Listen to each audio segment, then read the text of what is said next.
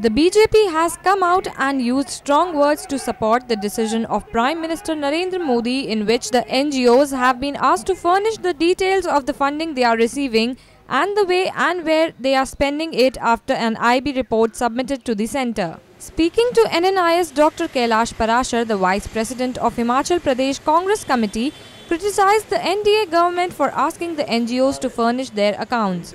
The Congress leader also said the government should work for the betterment of people rather than focusing on the non-issues like NGO.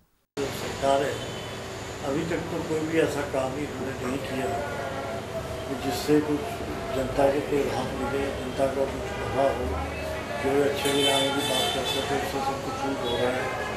लेकिन और ये जो non issue है उनके ऊपर ही लटके हुए हैं।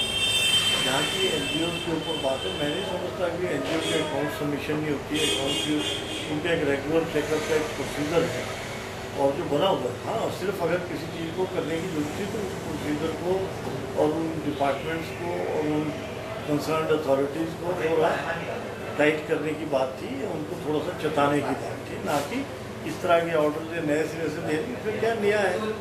Speaking to NNIS, Rashimdhar, the National Vice President of BJP Mahila Morcha, lauded the government's initiative to ask the NGOs to submit their account details. The BJP leader also claimed the government has full right to know the spending and movements of NGO. ये बहुत अच्छा कदम है कि NGOs के पास जो funding आती है, foreign funding या किसी भी तरह की फंडिंग जो आती है, उसके बारे में सरकार को पता होना चाहिए कि उन्होंने किस तरीके से उसको खर्च किया।